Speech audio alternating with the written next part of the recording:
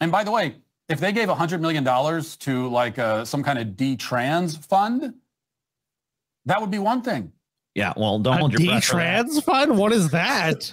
Onion nuggets. So this is Matt Walsh talking about how Bud Light needs to grovel before him if they ever expect any shred of forgiveness. Why we're still talking about this, no idea, but I guess we are.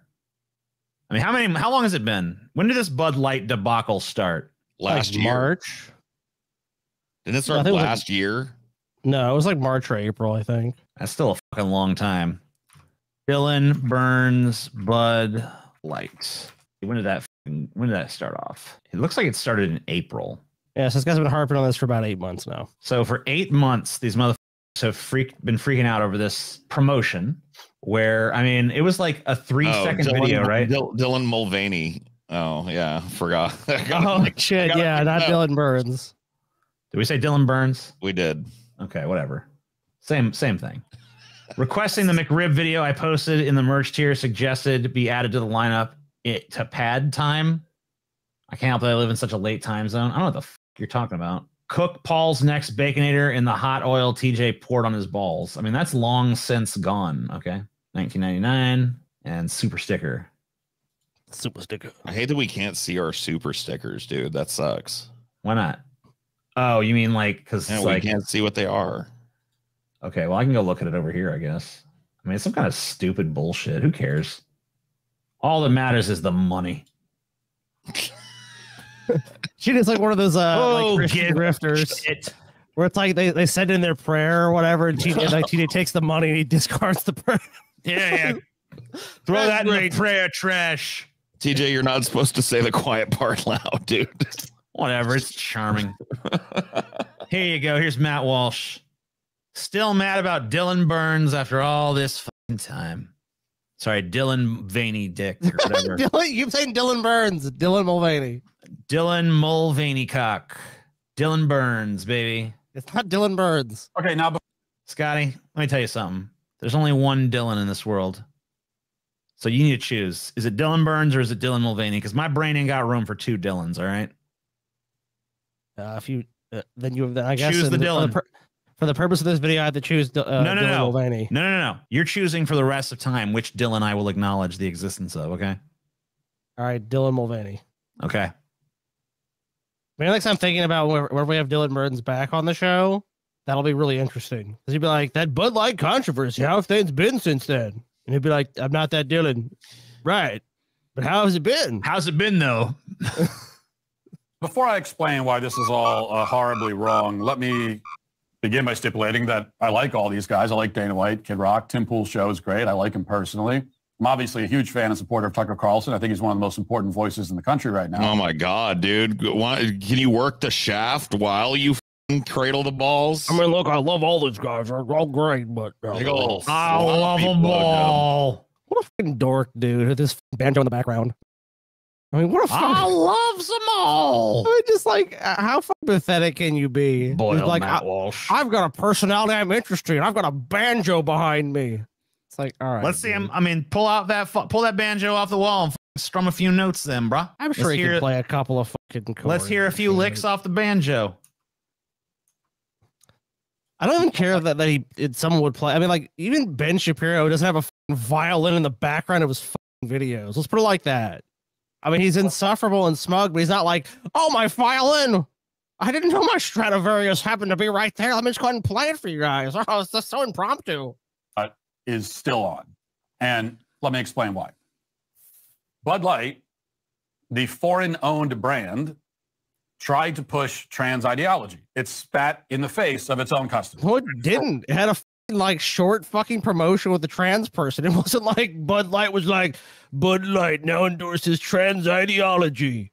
Your kids need to have their genitals removed and their sex changed, their race, their gender. We don't care. Just change it for the worse. We here at Bud Light believe that cisgender people are subhuman scum.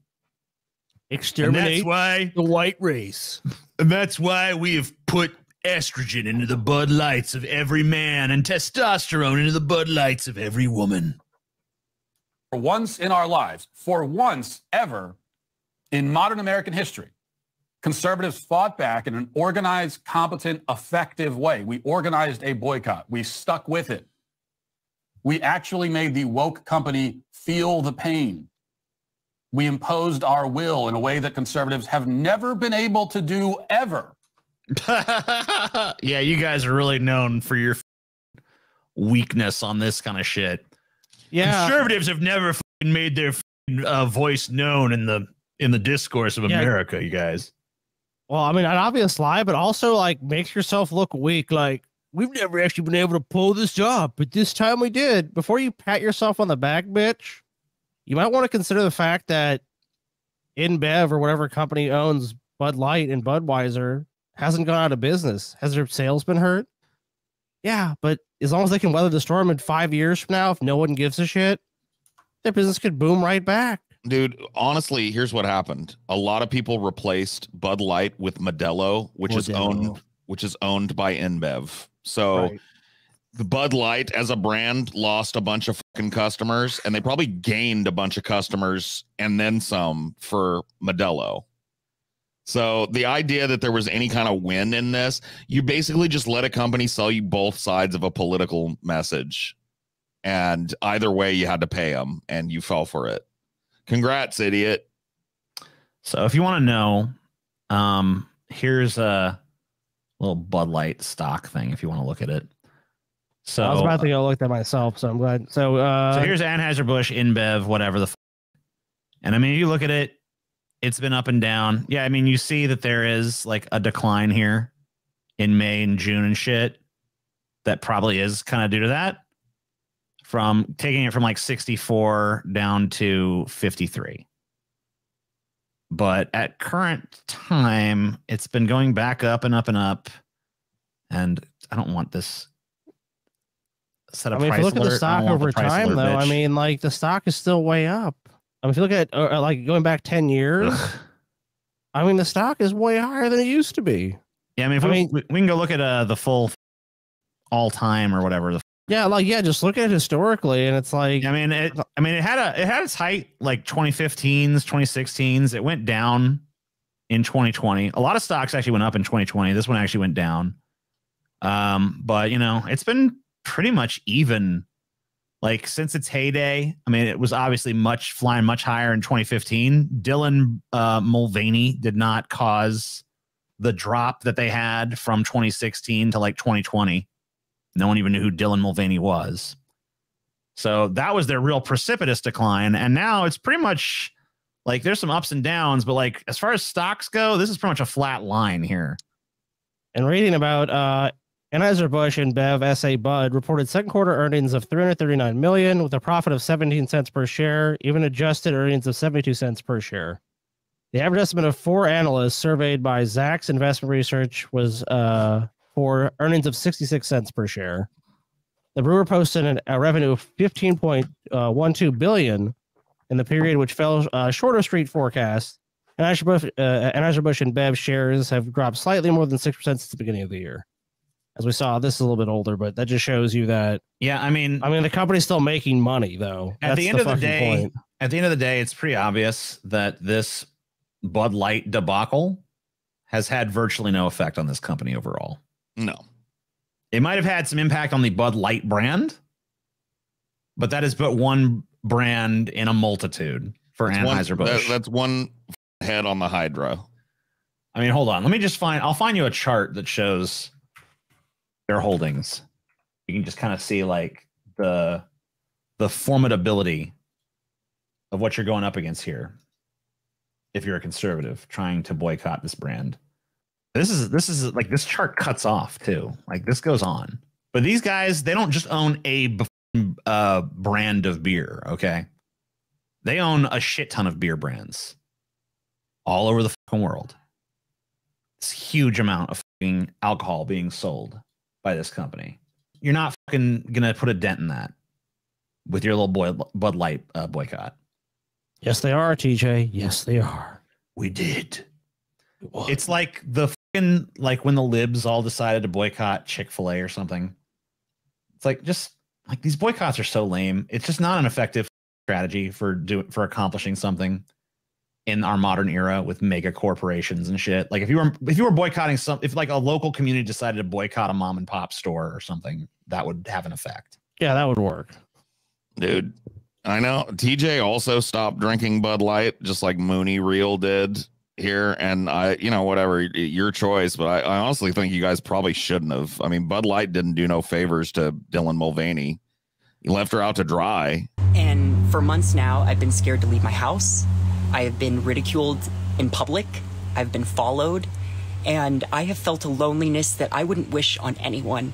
For a company to hire a trans person and then not publicly stand by them is worse, in my opinion, than not hiring a trans person at all. Hello, this is AITJ here to tell you that you must comply with the following directives. You must join the Pessimist Productions Patreon. You may believe, in your naivety, that this action is optional. It is not. You have no choice but to watch new live streams of Onion Nuggets every week. You are powerless to avoid all of our other shows like The Grease Trap, Abandon Hope, Hideology, You're Wrong, Fighting Boys, and more. The link is below. You know what you must do. Click it, you wonderful humans. Click it, for I cannot. Well, I was just drinking it to trigger Kid Rock. Sure. But I mean, obviously Kid Rock has no idea who I am, but nonetheless. I saw Kid Rock shooting it, and it was just effective advertising. I was like, if Kid Rock hates it, I likes it. I drank it for a while, and now I really don't anymore. The Bud Light boycott is by far, and it's not close, the most effective conservative boycott of a major company ever, of all time. Well, then that's pretty sad because it's been pretty ineffectual at the end of the day. I know you guys like to crow about it and exaggerate the extent of your victory over it, but it's really over time, it's really not borne out by facts. And over time, it's going to be less and less effective because people aren't going to give a shit. They give a shit now. When there's a bunch of other issues that people are going to be concerned with, they're gonna not give a fuck. TJ drinks Zima. Cool. There isn't even a close second. What's second place? There isn't a second. Zima. In fact, get out of here. It's not just the most effective, but actually the only successful boycott we have ever staged.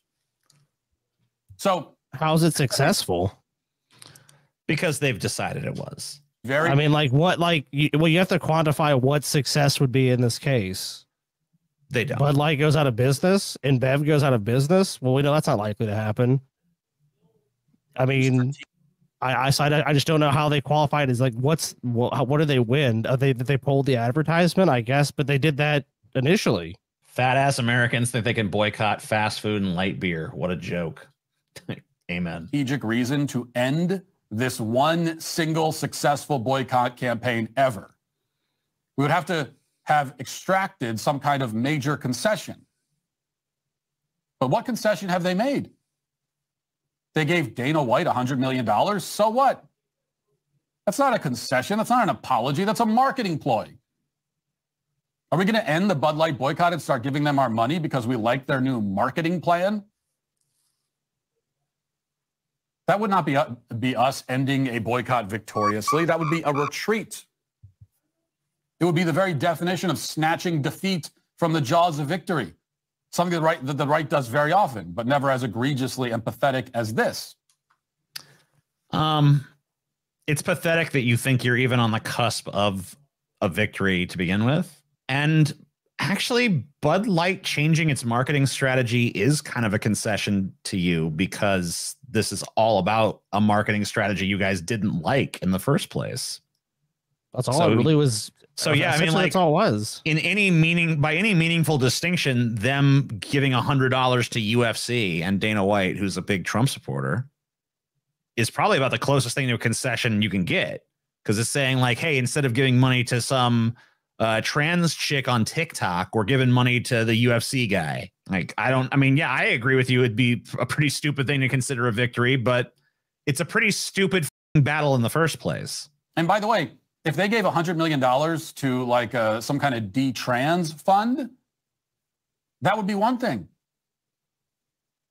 Yeah, well, don't hold your breath. De-trans fund? What is that? I guess like funding some organization that's trying to like detransition people. So go fund a bunch of transphobic assholes that want to run around and tell other people what to do with their lives. That sounds like conservative values to me. I mean, it is by modern standards. Why would giving $100 million to Dana White, why would we consider that to be sufficient? Oh, you push trans ideology And we're mad at you for that. No, they didn't. They never pushed trans ideology. They had someone as a influencer in a marketing campaign that promoted Bud Light. That's all they did. But you gave $100 million to the guy who owns the UFC. So therefore, it's okay. What? There's no, what's even the connection? Dana White is not a victim of trans ideology. He's not affected by it. And you are? Yeah, by the same measure, how are you affected by it then?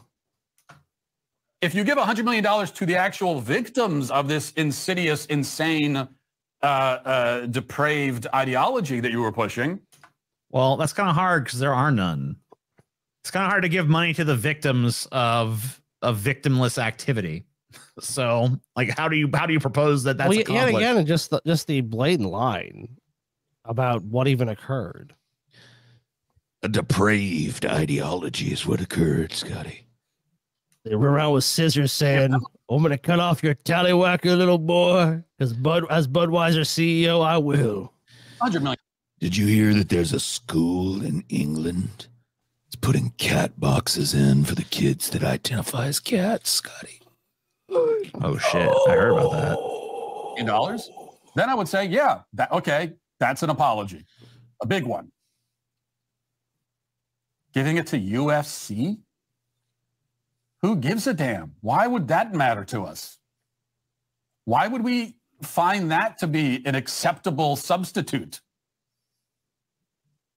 Now, I do agree that when you find him an acceptable substitute because of the fact that it's marketing towards your group, isn't that what it would be? Like, really what the issue here is marketing. You didn't like the marketing campaign they went with. I mean, you always try to conflate it with gender ideology, but really it was the fact you didn't like the person that they used as an influencer. Yeah, I mean, this is a very macho dude. You can really tell that. You're good. You're right about that, Scoop. You can really tell this guy chops trees, lives in the mountains, and plays the banjo. You know, it's a beautiful thing.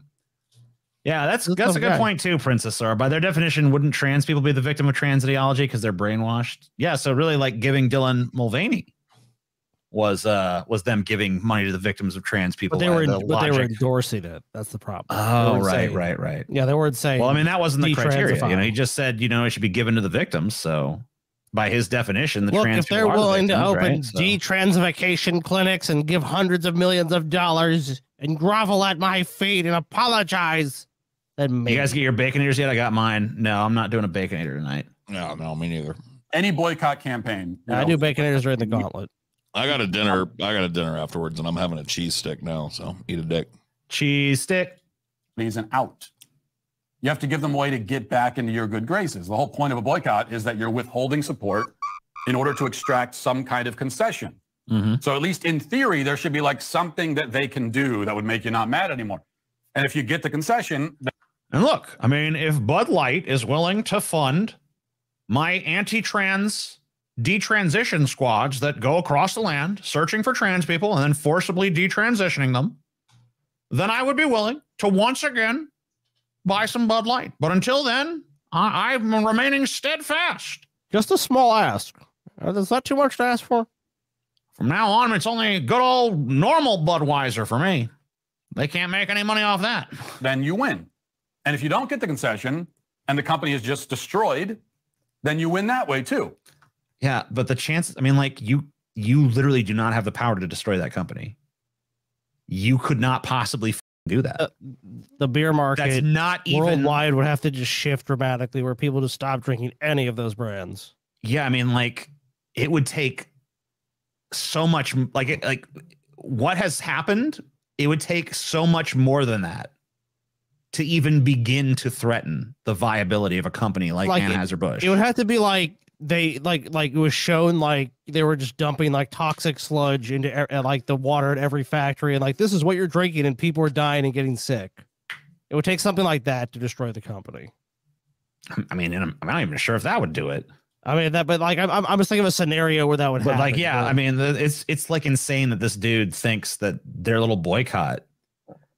I mean, we won. There's no way he actually believes that because if he looked at the stock, he would. I mean, like he'd have to realize, like, no, that's ridiculous. Matt Walsh just wants to tell people in his audience what he thinks they want to hear. That's the only thing. He's not concerned with what the truth is. He's not concerned about actually discussing an issue.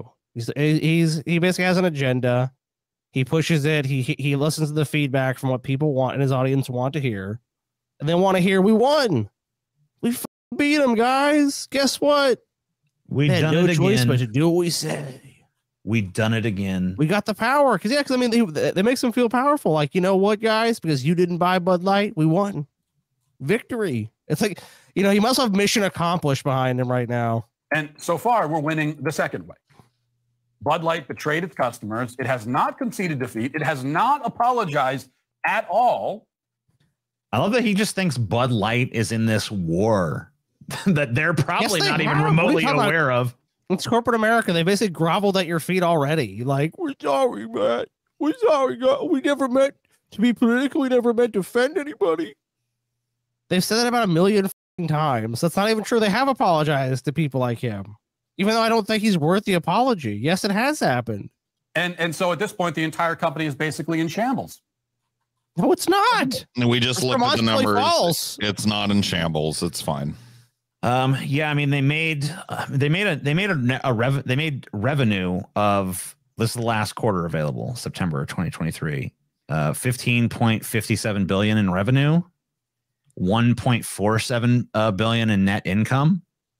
Net profit margin is like 9.45%.